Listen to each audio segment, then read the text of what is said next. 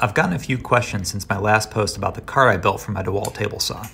It's completely mobile on 4-inch lockable casters and has 2 drawers for accessory and jig storage.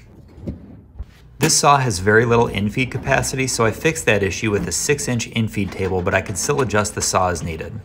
The track extends through the entire top. It has a cabinet for a dust separator which connects to my collector hose and it stores away when not in use. If you're interested in plans for this cart, I'll put a link in my bio.